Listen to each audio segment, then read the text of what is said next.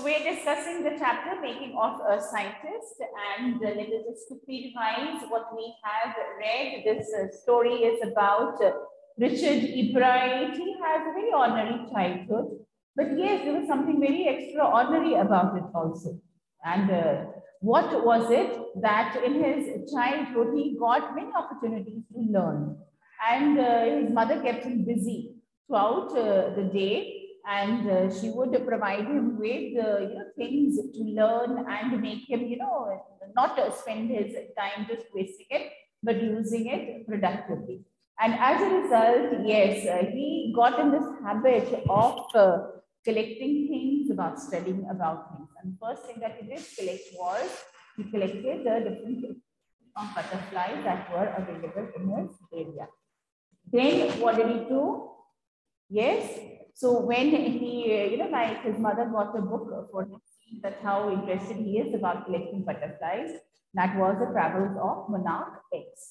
And at the end of the book, there, Professor Urquhart, Dr. Urquhart, had, asked the people there to tag the butterfly, the monarch butterfly, and to study about its migration pattern. So Ibrahim did that, yes, but he was not very involved in that because he found that even though he had made his basement a place for, what we can say, growing or taking care of or keeping butterflies, but he did not get an adequate response. He was a little disappointed in that. Yes, so he did tag the butterflies, but not many came back, and those who did come back or he was able to get the tag or something, it was not very far away. So that was it about the migration pattern. Then he got an opportunity to participate in science fair. He did participate, but what was his display? That was, yes, what did he do? What did he do in this science fair he participated in? What was his exhibit? Come on, tell me, students. What did he do? So frog tissues. Don't put a question mark. Tell me, you're not asking me. Give me an answer. I'm asking you the question. Yes, so he had, yes, Harshit, very correct. Nisha also correct. So he had displayed a slide of frog tissues, but according to the judges, that was not science. Right? It was not, like there's something so scientific. He was disappointed because everybody around him won a prize. He was the one who did not. And see that him, right? He did not lose heart. In fact, he once again wrote to Dr. Urquhart and he got a long list of projects that he could do. And he told him that these are the things that he could do. He started by, that why these, monarch pupas or these butterflies, they are killed. And he thought that maybe there's some other insect responsible for it. So he grew them up with beetles. Nothing happened. That was science. He started getting prizes. He started about that, yes, he did a study about how the viceroy butterfly, because the viceroy butterfly was a favorite of the birds. The birds used to, feed these, on these butterflies. So what did they do? They changed themselves. They had this, they changed their pattern, similar to the monarch butterfly, so that they could save themselves to becoming a prey of the birds, right? So because the monarchs are not tasty to eat, maybe that is why the birds, they prefer the viceroy butterfly. Second thing he did, yes, it was a prize-winning attempt. Then about the pupa of the monarch butterfly. What did we find out about the pupa of the monarch butterfly? Tell me quickly, come on, hurry up. Yes, if we alert, if we are in the class, we have to be attentive. What did you find out? We did find out something, ma'am. You know, what did you find out? Yeah, come on, look at your books. I don't mind. Look at your books. Find out. Yes, very good. And I think so. A big clap for Nishtha. She's always there responding, irrespective of here. Right? So she is one student who's very, very regular in her response. Well done, Nishtha. So what was it? Now the spots on the pupa, they are not ornamental. What does ornamental mean? Decorative. Yes. Jasleen, very nice. Well done, Jasleen also. Good girl. So these spots on the pupa, they were not ornamental. What does ornamental mean? Decoration. Decoration. Yes, it was. They were not for decoration. There was a purpose for these spots. These spots, they secreted hormones, right? And so Ebright found out one thing very, very important. That is, the spots, they secreted growth hormones. And then, because his entries were so yes, scientific. He was doing a lot of studies. He was doing a lot of, information he was getting. He's coming to a conclusion. They're doing a lot of research, and that is what science is about, isn't it? So yes, he got prizes. And because of the prizes he was winning, what was happening? The opportunities will make him bright go because of the prizes he got. What were the opportunities that were there before him? Yes, he's working so hard. And it's not that, maybe, yeah, you might be getting the prizes there, your certificates and things like that, right, in kind. But because of these prize-winning entries, he got the opportunity to, yes, very good, Harshit. He got the opportunity to work in very well-equipped laboratories. So where it was the army laboratory, where it was a agricultural laboratory, and they were very well equipped with very sophisticated instruments, right? So he got a chance to work over there. It's a good opportunity. And so it was. So what was there making him a scientist? Was it that one day he realized I want to become a scientist? No. Was it his environment? Yes. Right? The opportunities he got? Yes. Did he take advantages of those opportunities? Definitely. Right? So one by one, so many things happened, that this is how the scientist was made. So there is no formula here. You take this and that, you put it together, a scientist ban gaya. No, there are many ways in which one can become a scientist, isn't it? Right? So, yeah, so then he found out that what did the growth hormone reveal? So, because when we read this chapter, what was one very extraordinary achievement of Richard E. Bright? That his article, along with his friend, his article got published in a reputed science journal, in which, yes, these young scientists hardly got a chance, but his article was there along with so many great minds, and so great recognition for him. And that is how the story began, isn't it? So he found out about the cell theory, about the basis of life. He found out that the DNA is there and it decides what it, the form and the function of the cells. How interesting. It also determines our genetic heredity. So the DNA, a very important part, and Bright was their responsibility. When you think about it, it is not a small achievement. So can you share the screen and let us continue with the chapter? Is the screen visible? So with all this going on with his participation in science fairs and competitions and all, did it affect his studies? No, it did not affect his studies. He was second in his class. So see, such a bright, brilliant student. Now, let's continue with the reading. Yes, second paragraph we're doing. All of you look at the screen. Can you see the screen? Give me a yes or no. If the theory is correct, it will be a big step towards understanding the processes of life. It might also lead to new ideas for preventing some types of cancer and other diseases. So that this is a breakthrough achievement. All of this is possible because of E. Bright's scientific curiosity. So this is one quality about him. And so something ordinary, right? We never think about what is it about butterflies? Why should we study about them? Let me something study exotic.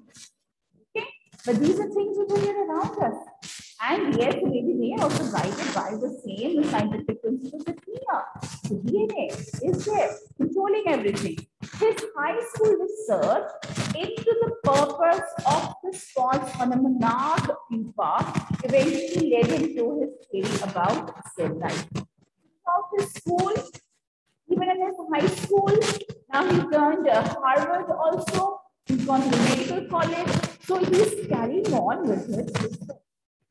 Right? At a young age, he began, and by the age of 22, he was ranking among the top scientists, isn't it? Richard E. Bright has been interested in science since he first began collecting butterflies. He didn't know that what he's doing. For him, it was just not something that his mother had done to keep him busy, right? But not so deeply that it hasn't time for other interests. So what do you think about scientists? That they're always busy with the test tubes and calculations, sitting in the laboratories, and but no, this person, he has so many other interests also. Bright also became a champion debater and public speaker and a good canoeist and all-round outdoor person. He is also an expert photographer, particularly of nature and scientific exhibits. So nature interests him, isn't it right? So he started with the butterflies and with other exhibits. So he's not a boring, scientist there, always locked up in his laboratory. He manages to keep himself quite active. There are other hobbies that he has.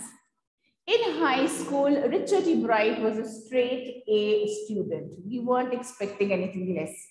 Because learning was easy, he turned a lot of his energy towards the debating and Model United Nations Club. So because he thought he was very good in studies as it is, so he did not have to put in so much of effort. So he devoted his time and energy to other things in the debating club as a speaker. And he was also MUN. You must have heard of it, right? So many schools there, 9 right? Universities also, the MUN, the Model United. Also found someone to admire, Richard A. Vedder, the social studies teacher and advisor to both clubs. Right? So he was there. Like any other student, yes, he had his favorite teacher, the social studies teacher, right? I think so. You also have a favorite social studies teacher and advisor to both clubs. Mr. Vedder was a perfect person for me then. He opened my mind to new ideas. So he must have motivated him that, yeah, you're there participating in science projects, in science exhibitions. You should indulge in other activities also. So he got this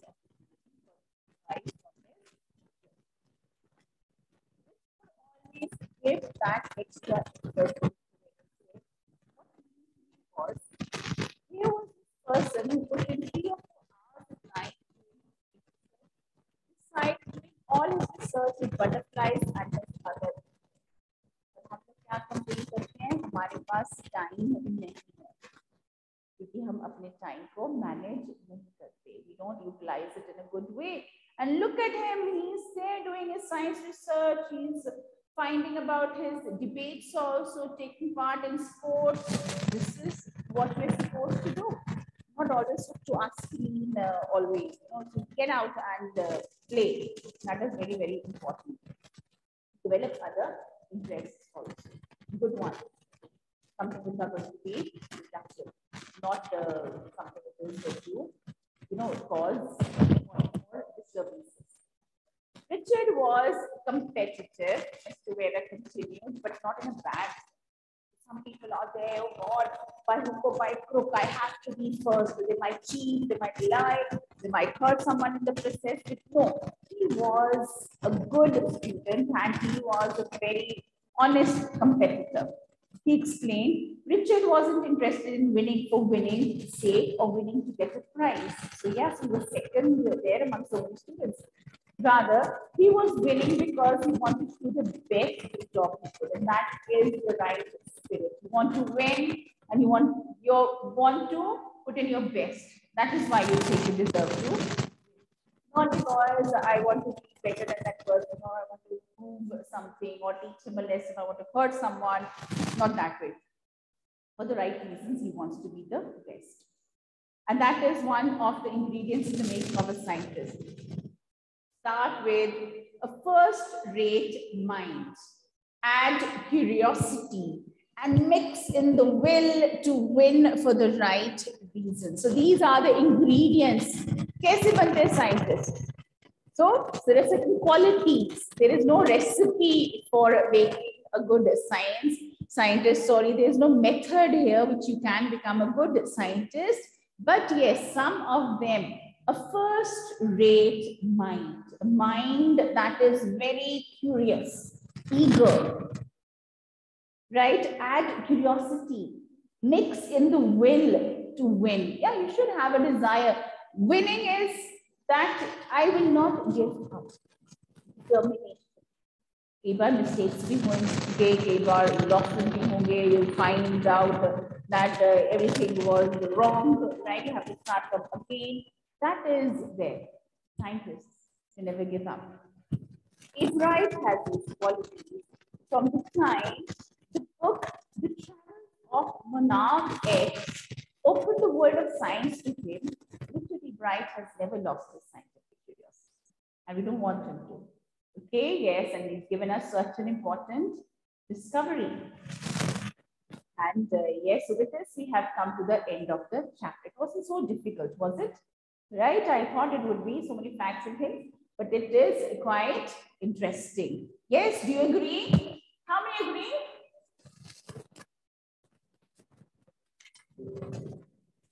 Okay, let's start. Can I go to the questions?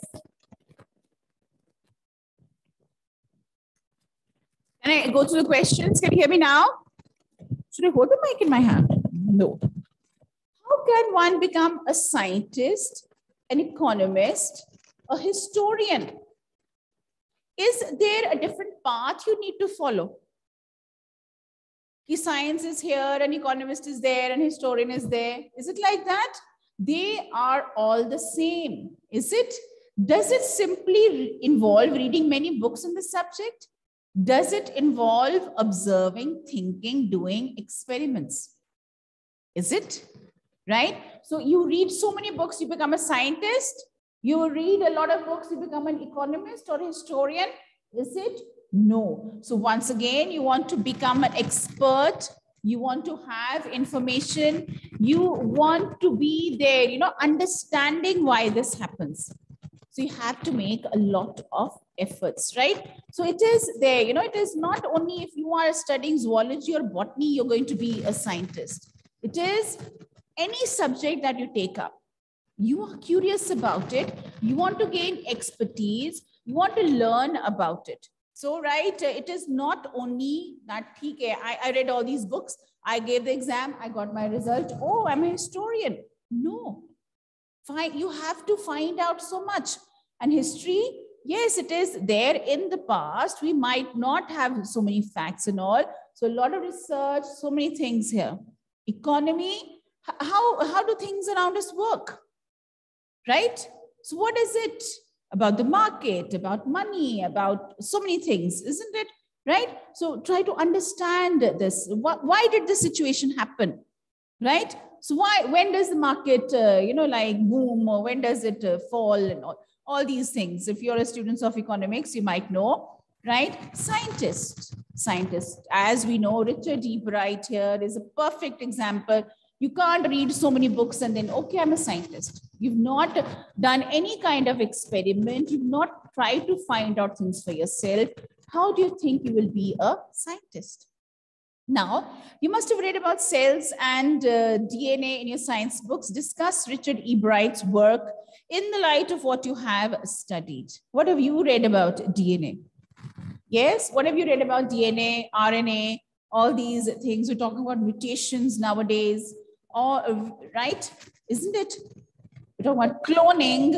So many things here we're talking about. So what is it here? What have you learned about DNA? Have you done DNA in your sciences? Yes? Have you done it? And what have you learned about it? You've done it? Yes. And we have learned about DNA. How, right? Have you done the structure of it? Not maybe in so much of details. Okay, fine. Now, if you get an opportunity to work like Richard Ebright on projects and experiments, which field would you like to work on and why? So nowadays, people are there, like, of course, we're working on have not studied much about DNA. Okay, you will, because that is a very important part of your, sciences, your biology. Now, yes, what was I saying? That if you got an opportunity, nowadays, when we look around us, how much things have changed. It's because the scientists have been working, or our experts have been working, right? So we have their people doing their research, whether it is in the field of medicine, whether it's in the field of technology, computers, everywhere this research goes on. And that is why we're able to get the best here. So we are here interacting. This is one application, isn't it? Right? So wherever there is a way or a will, right? So yeah, so the means are found, isn't it? Yes. If you had to work, what would you work on? Any project or experiment you'd like to work on? So children's everywhere wonder about the world around them. They are asking questions when you ask. So what is DNA fingerprinting? What are its uses? Can you find out? How do honeybees identify their own honeycombs? Why does rain fall in drops? Have you got the answer to any of these questions? So you have, right? So there is at the end of the book, you can find out. And yes, you are there. So there aren't many, enough questions here from this.